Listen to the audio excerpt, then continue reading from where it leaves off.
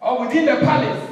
And Bible says that which he did, God caused a finger to come writing on the wall.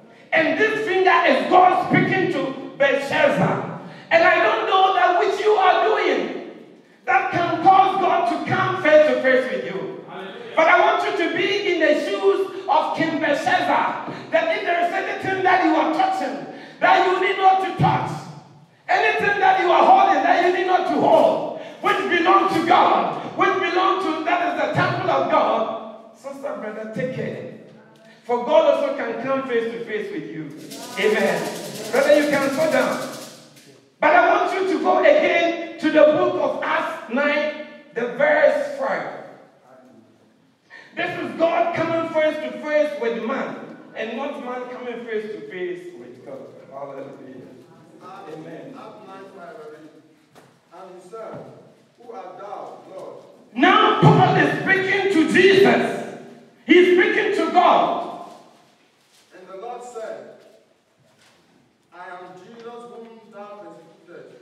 I am Jesus that you persecuted. That means Paul, who was a servant of God, all right, but he was actually in the wrong direction. He was actually persecuting that is the newly saved, those who were following Jesus Christ. He thought he was working for God, and that he didn't know that he was persecuting the church of God. As many of us, we think we are helping the things of God, but rather we are driving people out. We are causing people to hold back. We are causing people to relax at home. But I want us to be in the shoes of Saul and consider ourselves that it's our attitude, it's our character actually motivating, cultivating for people coming to the house of God, or our attitude and character is rejecting, is refusing, is driving, is causing people to go away from the presence of the Lord. Hallelujah. This time it is not man going to God, but God coming to man. Just because the need has arises. Necessity is God for man. It is good for necessity is also for man to come into the life. That is necessity is good also for God to come into the life of man, just to direct him, just to reprove him, and just to instruct him as the way he is going. Hallelujah. Amen. A clap of praise unto the Lord.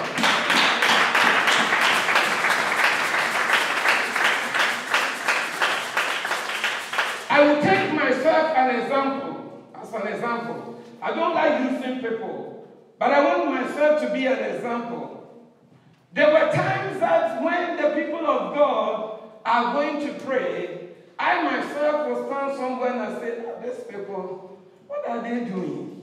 Are they actually singing and they don't know they don't have anything to do? Are these people serious in life? And this is what I was doing at the back of the school gardens, where they were actually doing their services, that is all night and then morning devotion. I didn't know. I was complaining. I was actually saying all sorts of things about these very people who were gathering fellowship with in the Lord. Amen. I didn't know. I became poor. But I was not in the church, so God will not count against me. But today you are in the church, so I'm telling you, yours will be actually recorded.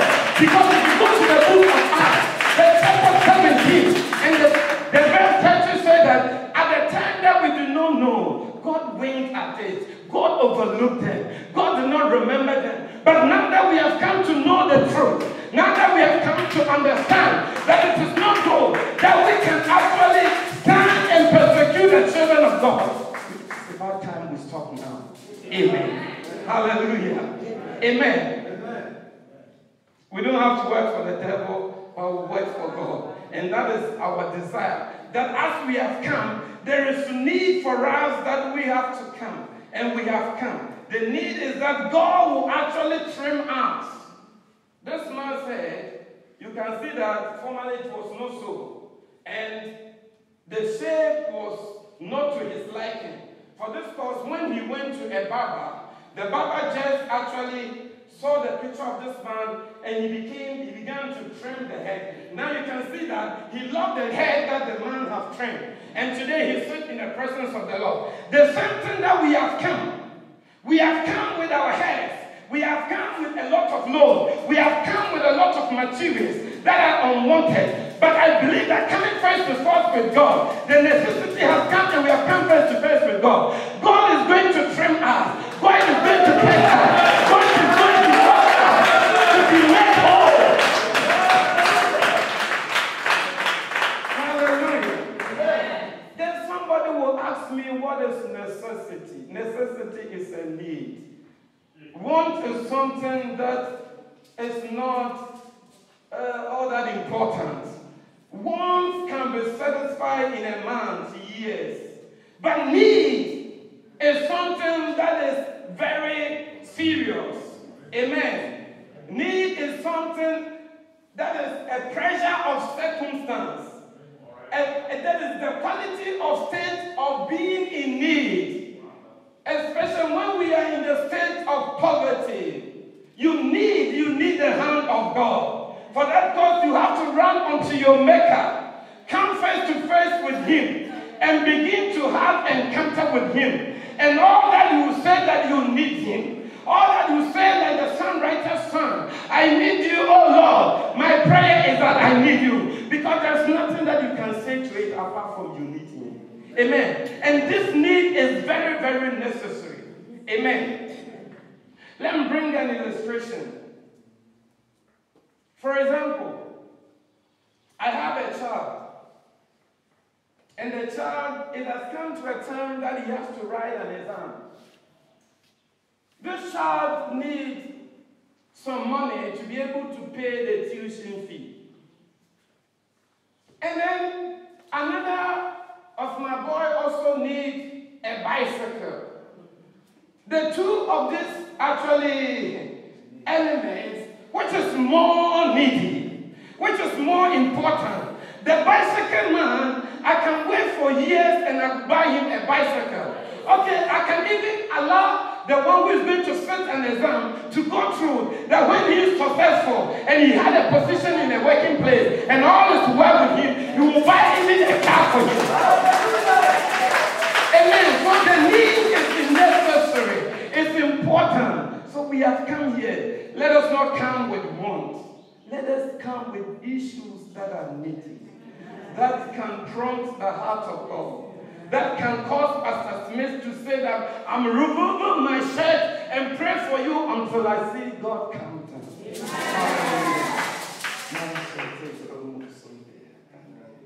Amen. Hallelujah. Amen.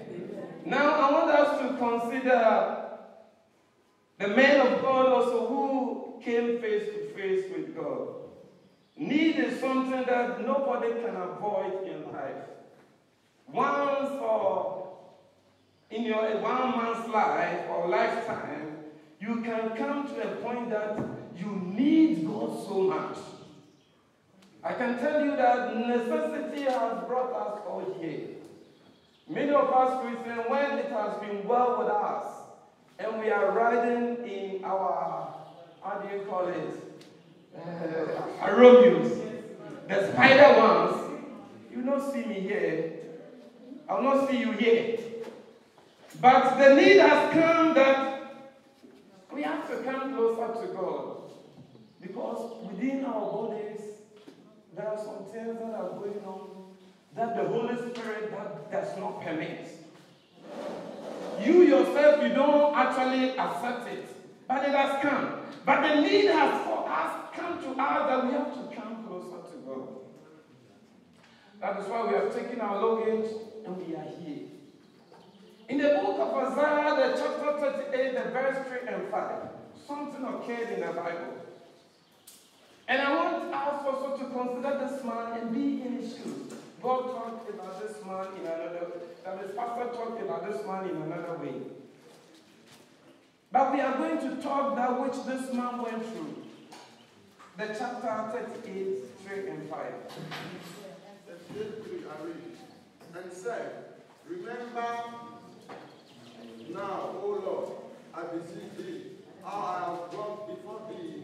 Stop there. Hezekiah. This man was somebody who was a king. According to the Bible, he did that which was right in the sight of God. Peradventure, he did something that was not pleasing to God. So God sent a word through our prophet Isaiah that go and tell this man that he should put his house in order. That the sickness that he is going through is not going to recover. But the Bible says that this man came to himself. Brothers and sisters, we were all at home, and we came to ourselves that there is need that we have to come face to face with God. The necessity is there, so we have to come. And so this man came and then kneeled before God, facing the wall. There are times that you have to tell God all the good things that you have done for him. And if you have not done anything for God, this is the time that when you go home, you begin to actually do good things for the Lord. You have to have record that God, when you open the book, he can see that, no, this man, he doesn't deserve that. This sister, he doesn't deserve that. This brother, he doesn't deserve that. Because I look at the icon, and I see that he has done marvelous work.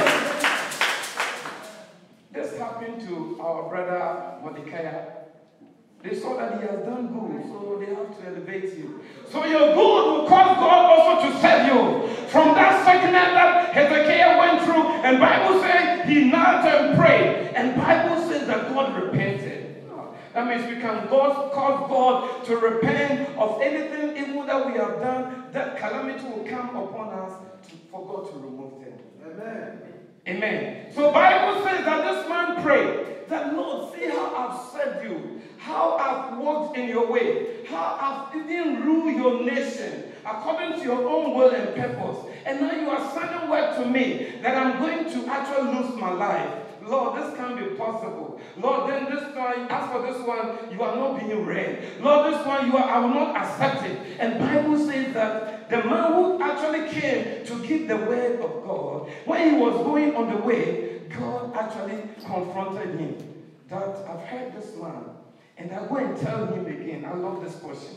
Go and tell him again that he will not die. But I have added 15 years to his years.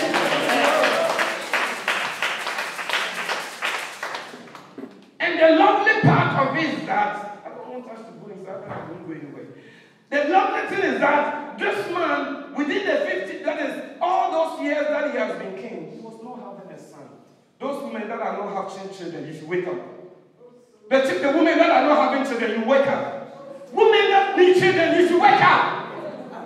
You should wake up. You should wake up. I use wake up. It's not English, but if you understand, you wake up. Just get up on your feet.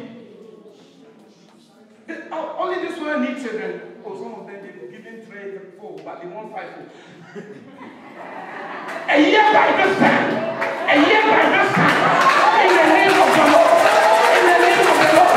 Ask God have mercy upon the Hezekiah. Ask God have mercy upon the Hezekiah. That through his years on the throne, he was not having children. But when he goes, and God came unto him, that he will die. And God again came unto him out of his prayer and said he will live. That will say, within that 50 years, he had a son. You will have a son. You will have a son. In the name of Jesus. Take it in Jesus' name. And decree it. Hallelujah. Amen. Amen. I have a son. Hallelujah. Hallelujah. Hallelujah. Hallelujah. Many things have happened. There are some of us we've come because the need is so much. The needs are so much. The needs are so much. Pressures in life. Pressures in marriage. Some of us, we have become petit garçons. Oh Lord, have mercy upon the brethren who are not working. Some of us, we don't have say in our own home. The women, they have become men. And we have become men. That is women. God should have mercy upon us. God should have mercy. Lord, for this cause that we have come unto you. Face to face, this is the need. We don't want to become petit garçon. For this cause, Lord, open door for this one.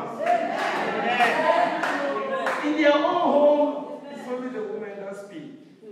But the woman, I want to tell you something. One good turn deserves another. To Today it is yours. Tomorrow it will be his. And that time that you will have,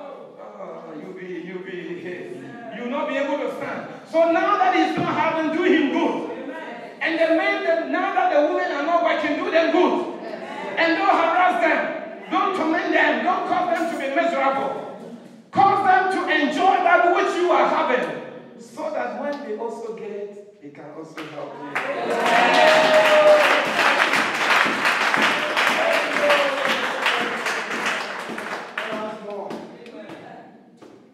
Some of us, rejection is everywhere. If my time is out, tell me I'll go. Rejection. If you go to the office, let me do an illustration. You know, come in. When the woman is finished, they close the door. Close the door. Out. Via. What have you done? The problem is that in the book of Genesis chapter 1, the verse 20, Bible says that God gave us dominion. He asks us to take power. He asks us to take dominion and to actually increase and multiply and replenish the earth. Why did it come so? It came so because our father Adam and Eve, Bible says they sinned. And when they sinned, what happened? God actually threw them out of the garden. And God actually told the man that you have to sweat before what? You'll be able to eat. And the woman has to go through labor. But if you go to the book of Romans, he says that the creature is waiting for the sons of God to manifest, to bring deliverance unto people that are going through problems. So I want us to consider this verse. Kunio, we are taking this thing that is delivered to take dominion. We are delivered. And as we have come on face to face with God, there is need that we take dominion. We take dominion. And then we have to be fruitful. And we have to increase. And we have to multiply. And we have to replenish this earth. Amen. Amen. You are the sons of God today. You are manifesting the power and the glory of God. And there is no way the enemy can hold you for anything. You don't have anything to give account unto the devil. If you have any account, you have to give to Jesus. And for that cause, he cannot accuse you in any way. That need has caused you to come. Amen. Amen. Our brother has recovered. You are also recovering. In the course of the face-to-face, you are recovering. Some of us, the problems, it just go out not by actually falling. The problem just leave you like that. Amen. Some of us will begin to cry. I bet you, anyone whose marriage is kosi, I tell you that sweetness is entering. The joy of the Lord is coming. That need causes you to be here. And for that cause, God has to see you through. The children, they have become a load at our back. They have become people that we cannot touch them. But this land doesn't belong to us. Whether we get a passport, whether we get so whatever, your land is Africa. And I want to tell you that which we do, you have to do. That which where we go, we have to go. Whatever we touch, you have to touch. Because we are people following God. But if you follow the people of this world, someday, sometime, when I'm in Africa and I give you a call, you pound the phone. May God have mercy upon our children. And as we have come here, may God empower them as He has empowered us. May God's revelation of His glory and power rest upon them. As they walk through this land of Italy, they will stand for the Lord and they will stand for us also. In the name of Jesus. Hallelujah. Amen. Amen. Necessity is so much upon Africans. Why is it so? Especially those who call on God. The problem is that anybody that actually takes the challenge to follow Christ, many are the afflictions. And Bible says that the one who actually wrote it, that this will be your afflictions, God says you make a way out of it. Amen. And that you don't have to be dismayed. You don't have to be discouraged. The need has brought you here So stand on your grounds and get face to face with God. The Bible says that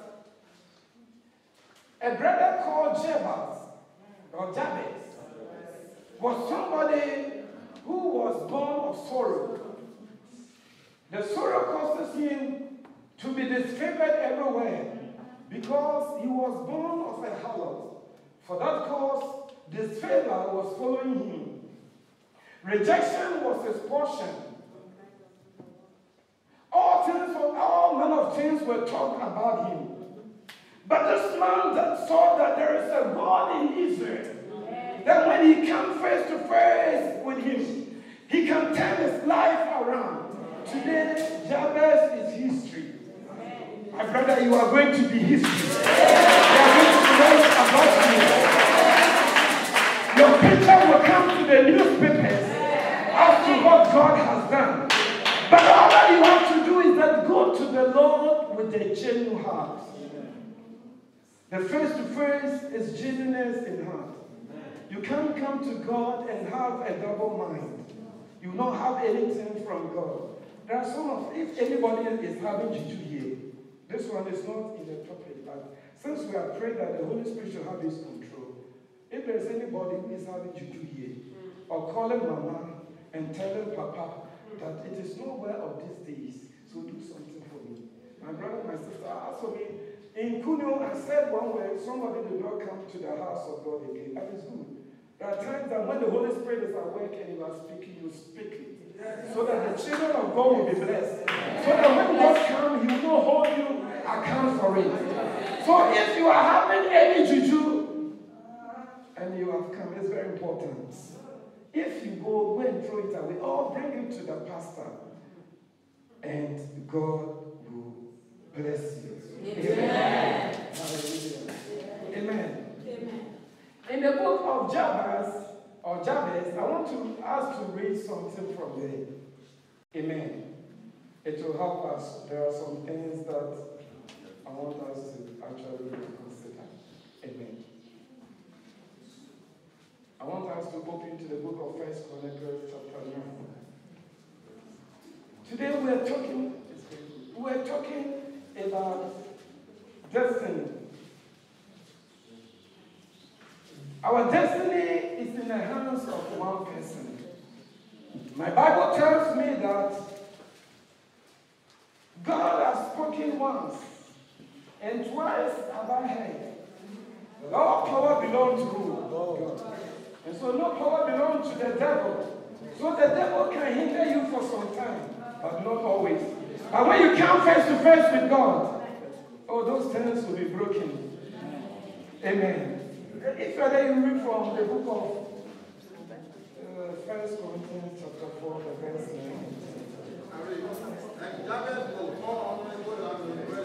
He was honorable because of the prayer that he prayed. Because of the face-to-face. He saw the need that if you don't pray about his life will become miserable. So there's need, and he came unto God, and prayer turned his life around. Because prayer and fasting as you are doing, so God will hear us also. And his mother called his name Jabez, saying, because I bear him with sorrow. That means when the mother was giving birth to Jabez, they were saying a lot of things about you. You are hallowed, you are this, you are this.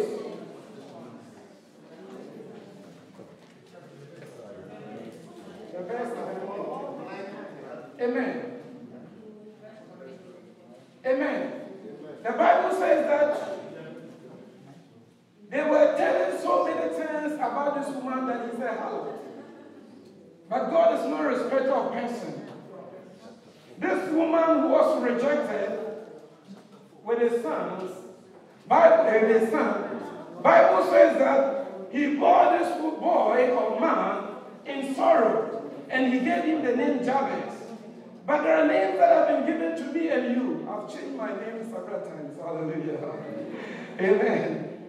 And when the name comes, you have to change it. If you see that the name is worrying you, have to change it. Bible says that our fathers have sinned and they are no more with all their iniquities. But thank God for the blood of Jesus. The blood of Jesus has come this day to erase that name, all the curses that that were actually attached to it. And now we are free to sit in the presence of the Lord, even to come face to face with Him. Amen. If somebody's there, you should wait. 9 again. And Jabez was more honorable than his brethren, and his mother called his name Jabez, saying, because I bear him with sorrow. Verse 10. And Jabez called upon the God of Israel, saying, how did he call upon the Lord? He came in. There were no people around. He just made or became like Ezekiel. When someone, because he has been rejected. In a silent praise, and then he actually, there are times that you have to lie. You have to lie in the bush and be crying. There are times that I've lied in the bush from morning to even crying because there was need for me. And I came face to face with the God in that bush crying. I will not lie to you. Not 1 day, not 2 days. Man said, hallelujah. And God will hear you. And why God here heard me there? And Bible says that this man was more honorable than the brothers. Then I read again. And Jabez called on the God of Israel, saying, oh, that thou wouldest bless me indeed, and enlarge my cause. God bless me and enlarge my cause. There are some blessings or there are requests. They are good. God love it. If you come here, don't only pray for one thing, but pray for more things. If you say God should bless you, general, you'll be blessed, and then you see that maybe you have money. That's all. Ask that God should give you a husband who will be worthy, a husband who can actually love you, a husband who will treat you well, a husband who will be God-fearing, a husband who is even in your bed. Hallelujah, Master. Go. And that thy hand might be with me, and that thou wouldest keep me from evil. Amen. Your hand will be upon me, and you keep me from evil. Protect me also. There are people, they pray for, that is material and physical, and they even don't ask for protection. But ask that the Holy Spirit should protect those things that the Lord has given to you. Better go on.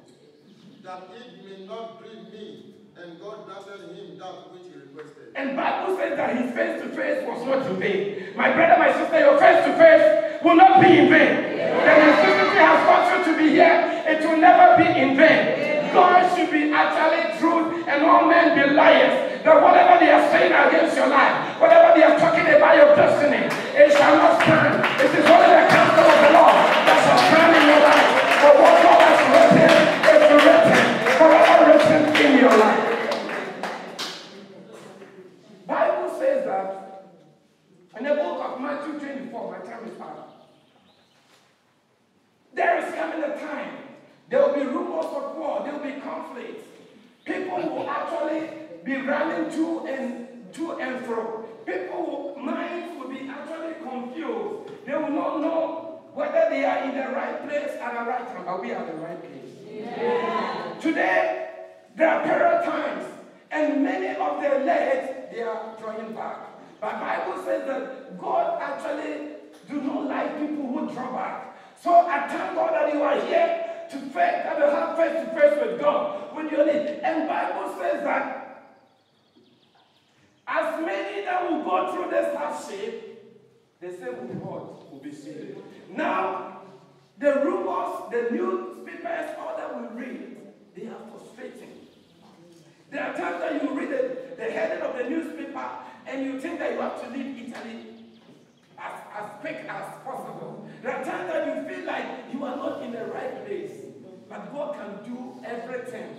At any place, anywhere. And even in the depth of the earth, God, if He says that He's going to cause you to see His glory, He will cause you to see. So my brothers and sisters, I want us to remain in the faith. I want us to be strong as to get face to face with God.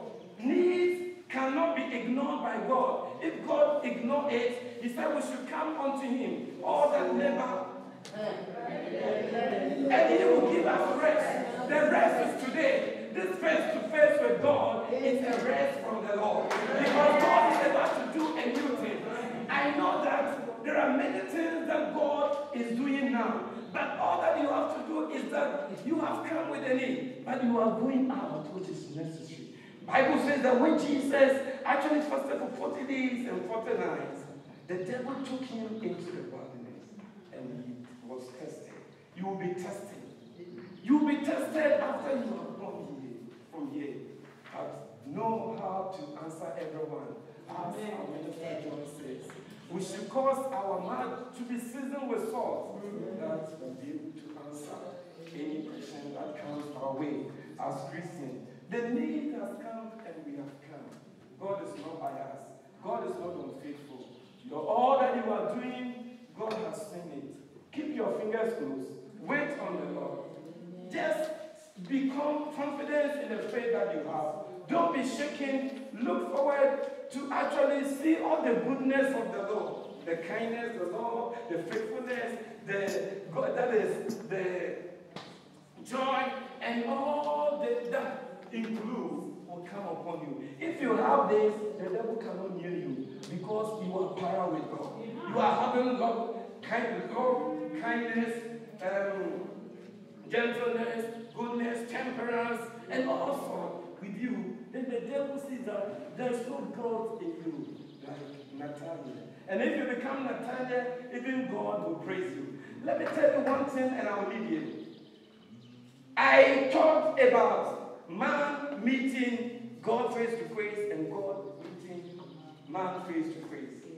God met Abraham, if I'm not mistaken, in the book of Genesis 22. And then God actually went to this man. Why did God went to this man? Because he had favor with the Lord. And God was able to actually go and tell the mind of Abraham. This is what I plan to do to the land of Sodom and Gomorrah. And that I want to destroy them. This man Abraham began to bargain with God. As you have come here, I pray that God, who has seen you all these years in the land of Italy, may grant you the power that you will stand. That you can hold on to your faith. That people will see you and call you blessed. That you can become an intercessor. To stand in and cause people to be favored. People to be delivered and people to be saved. Like as Abraham thought that God should actually save Sodom if he finds 10 people. God cannot go down. So he left. He didn't find 10 men. So Sodom was destroyed. But I want you to be in the shoes of Abraham and stand for the Lord. My time is up. But all that I will leave you now is that necessity will not cause you to actually stay home. You come face to face with God. In your glory, every corner of your life where you have that ability, the power to talk to God, you talk to God. And I believe that if you do so, God will actually see you through. Amen. It is my prayer and my desire that the God who actually saw Jacob through and journeyed to his anchor and did not forsake him, even all the hardship that he went through, the difficulties. He was maltreated that he cannot have anything. But in the end, all the blessings of his anchor turned unto him, and it was double. I pray that this double will come on you on this day. Because my time is up, I should have taken you to Hebrews, but all the same is okay. May the peace of God be within your house, and your prosperity be within your palace. May God of Jacob remember you. Remember your offerings and accept your very sacrifice. Come in according to their own heart.